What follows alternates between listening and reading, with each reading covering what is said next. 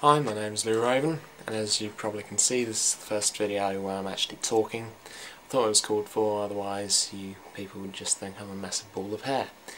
Anyway, I've got about 5 questions, just basically about metal, and it's the reason I'm asking these questions is just to help me out with, writing and, try and find out what the audience wants to hear and see or whatever.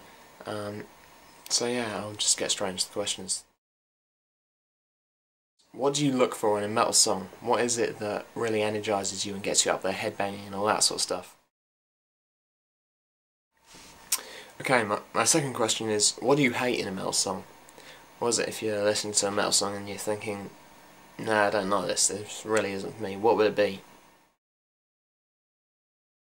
My third question is, what subject matter do you like for lyrics? Do you like mythical lyrics, political lyrics, gory lyrics? What sort of subject matter do you really like to listen to for lyrics?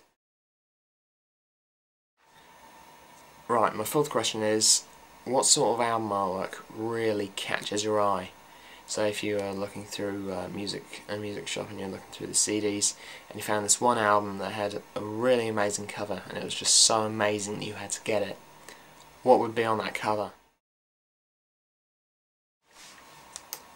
Okay, my fifth and final question is, what venue would you rather see a metal gig at? Would it be a pub, an open air gig, or a big venue like the Albert Hall?